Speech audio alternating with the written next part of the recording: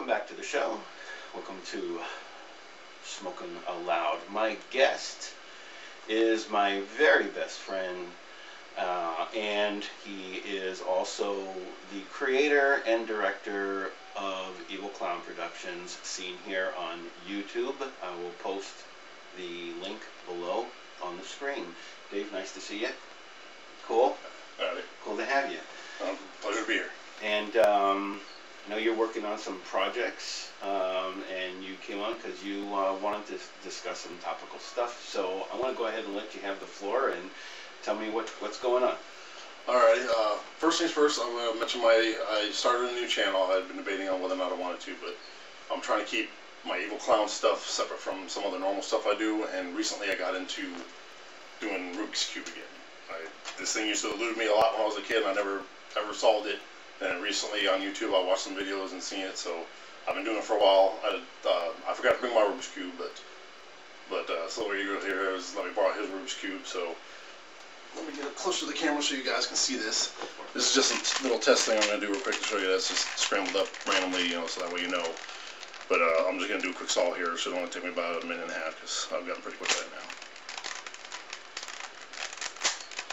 And of course, this is not a speed cube, so it's a little difficult to get very fast with it. But Trying to break the record, folks. I think, was it 9 seconds?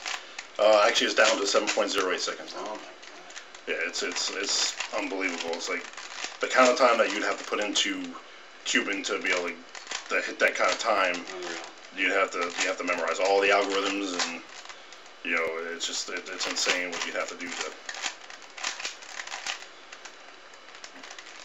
get it going. But I have started learning what's known as the Friedrichs method, which is one of the quicker methods that allows you. What you do is you do the first 2 layers first,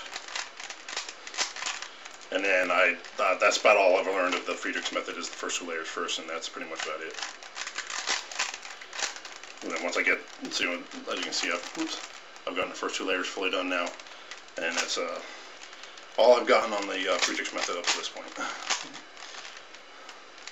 Because the rest of it, there's tons of tons of different algorithms to do for the. And how long is it? How long have you been practicing all this? Bought my first Rubik's Cube back in December, and then I bought a second one in January, and then I bought the Rubik's Revenge 4x4 back in January as well.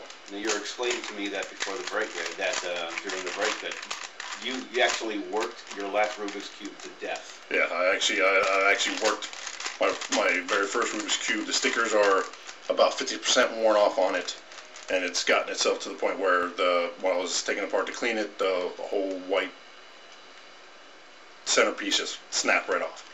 So I was able to get it glued and get it back together so it looks good. It can still turn and everything, but as far as solving with it, I think its solving days are pretty much done. Because I can probably solve it, but after about 2 or 3 solves, it'll probably fall right apart again.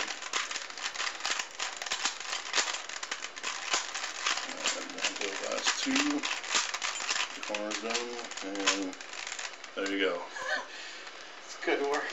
I mean, I've run into a lot of people that they're amazed that I can even do it in under 2 minutes. I can't do it under 2 weeks. You know, right? And so many people they get mad and frustrated, and I've talked to a couple people that they've taken this Rubik's Cube and just chucked it and hit the wall and busted it and threw it away because they get too aggravated. That's incredible.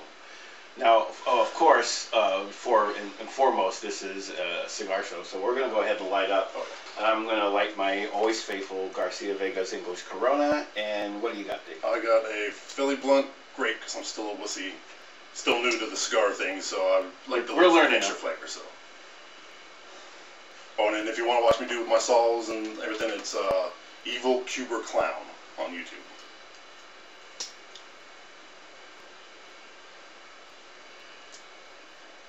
Remember, we'll always blow out. Flame not touching. Make sure you work it all the way around. And then light, enjoy. Now I know some of you still working on the on my pilot show. I was talking about retrohaling, and that's always pretty cool. But I think you'll find that you'll get much more flavor out of that, and you'll definitely sense a difference in the smoke, in the light. Now, once I started lighting this,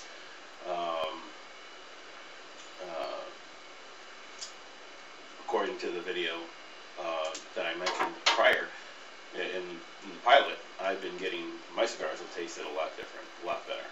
So it's better just to blow all that burnt tobacco out and not inhale in it, because it's a difference between day and night, folks. Yeah, well, it is. That's the first time I've tried doing that, just to lightly touch it like you're talking about, and then blow out first a few times before you do that first inhaling. It does make a lot of difference in the lighting. You don't get as much of a kind of charness to the first, puff or two, right, like you normally do. It really makes it taste a lot better that way. Now, Dave's also a former professional wrestler. He wrestled. What was your ring name? My ring name was Nightmare, and my catchphrase was, "You mess with me, I'll be your worst nightmare." That's where I kind of came up with it. And my two finishing moves were, my power move was I did the Death Valley Driver and called it the Nightmare Bomb. And my finishing move, I did the Texas Cloverleaf and called it the Sweet Dreams. Now, I think I have a picture somewhere around here. As soon as I find it, when I do, I'll show it to you and let you know what he looked like. It was really pretty cool. And you've done some acting. Yeah, I've done some acting. I did 3 films and kind of local production, full feature-length films out in Kansas before I moved out here. And 2 of the 3 won awards at the Cannes Film Festival, which is the big Kansas film festival for the state. And ever since then, I've been wanting to get back into it. I'm still really, even though I've done those movies, that when I get in front of the camera, I'm still really shy in front of the camera. I feel more comfortable behind the camera and doing the video editing and all that stuff. So that's why I haven't put up a whole lot on YouTube yet, because it's just me.